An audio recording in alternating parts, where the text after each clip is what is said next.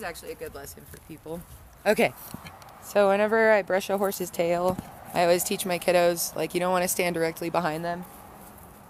Obviously, so you don't want to be like brushing their tail like this. So you stand to the side of them. And I usually face this way because if you're facing this way and she were to like bump into you because something scared her, then you like have more of a chance of falling. So I always stand like this. That way if she bumps into me, I can catch myself a little easier. So I just grab the whole tail and I pull it to the side like this. And then it's just like brushing your hair. Like you want to start at the bottom. Then you just slowly work your way to the top. She has a kind of a thin tail.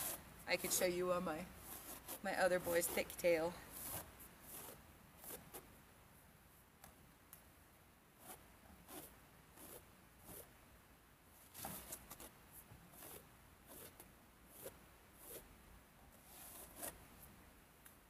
Then like once you get far enough up, you can actually just go to the top because they have like this weird tailbone that ends like right there.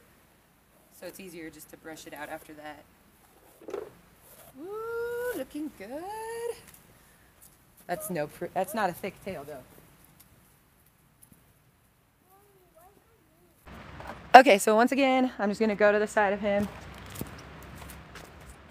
and then grab that thick old tail and slide your hand down until you have about that much.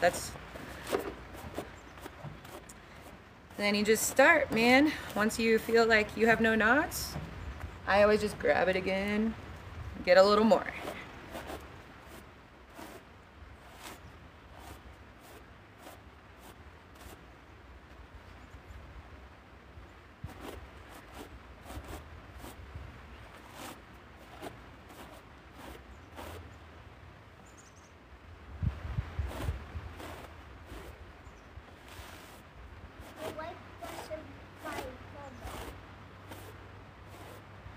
Oh my god, this horse has such a pretty tail, I swear.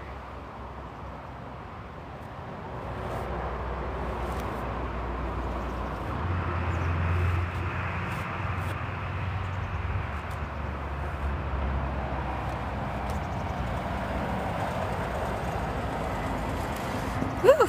Pretty tail.